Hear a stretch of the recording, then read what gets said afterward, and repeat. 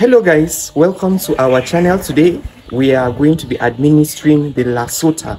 The LaSota vaccination is what we have on our timetable for today. So I urge you to come see how we do it.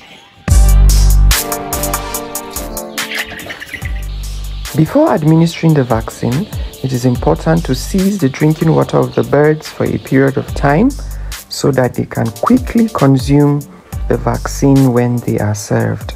We'll be discussing today with Dr. Lukman on the importance of LaSota, why you need to administer it in the brooding process. He's here with us and he'll be giving us details on how to go about the vaccination and also tell us about its importance. So this is our transporting medium for our vaccine. You can see there's an ice pack inside of it to maintain cold chain for this vaccine. This is the vaccine we are using today. We administered Newcastle vaccine from the manufacturer of this vaccine is Fibro. Now you realize that this vaccine is a live vaccine.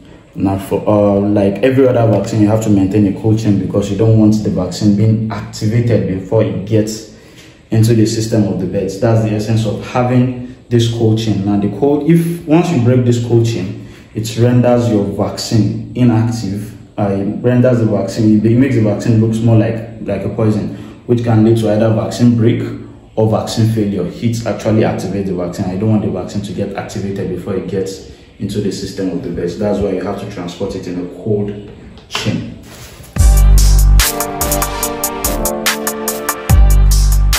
We administered our second dose of LaSota vaccine today at the end of our 4th week.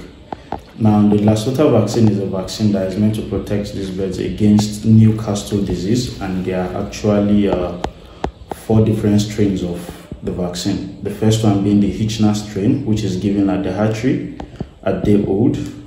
It's actually given in form of droplets that goes into their eyes or nose.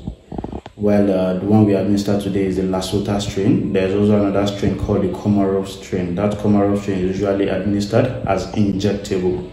Then we'll have the last one that comes in a combination with 2 other vaccines, which is called the trivalent 3-in-1. It comes in combination with Newcastle, egg drop syndrome, and infectious bronchitis, which is administered at week 16. So the first contact of vaccine they actually get from the hatchery is usually a combination of Marex and the Newcastle LaSota Hitchner strain rather. First dose from the hatchery at day old. They give them the Newcastle, the Hitchner strain, as well as the Marex comes from the hatchery. Now, in case these vaccines are not given in the hatchery, you have to actually re-administer them upon bringing the birds to your farm at day old. Now, the second contact of vaccine they get of this Newcastle disease we are talking about is actually in their 2nd week, which also goes orally in their drinking water. While the third contact they have is the one we just administered their 4th week, which also goes in the drinking water, is also the LaSota strain.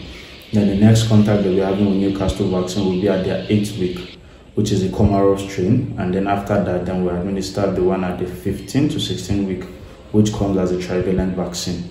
Now, Newcastle disease is a disease of high economic importance to the farmer. It's a viral disease, and it comes in 4 different forms. We have the nervous form, we have the digestive form, we have the respiratory form, and also the reproductive form. Now, it usually starts in form of the digestive form, where you begin to see signs like greenish stool, which is the digestive form, and then gradually it progresses to the reproductive form, which affects egg laying, affects the egg follicles and affects egg laying. They also have the respiratory form, which will come in form of a respiratory disease, and at times you can confuse that with infectious bronchitis or chronic respiratory disease. Now, most of the times when this disease comes, it doesn't come in a single form, it comes in a combination of 2 forms.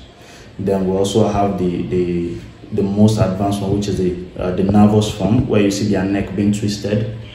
Either it's twisted to the side or they are stargazing, when the neck is twisted and then the bird's head is facing up, which is the nervous form. So those are the forms. Then you have the asymptomatic one, which you can actually not diagnose except to carry out a lab analysis to actually diagnose that they have it. But that one is usually asymptomatic, so we don't categorize that as part of the form. But basically, the 4 forms: nervous, respiratory, digestive, and reproductive forms of Newcastle. It is expected that the birds will consume the entire content of the vaccine for at most an hour. Whatsoever remains after that would not really be effective as a vaccine anymore, so it's disposed appropriately. Thank you for staying tuned, and we hope you've learned the value of the LaSota, how important it is in the brooding process. We promise to bring you more edition of the brooding experience, so therefore we urge you to subscribe, leave us a like and also a comment. See you.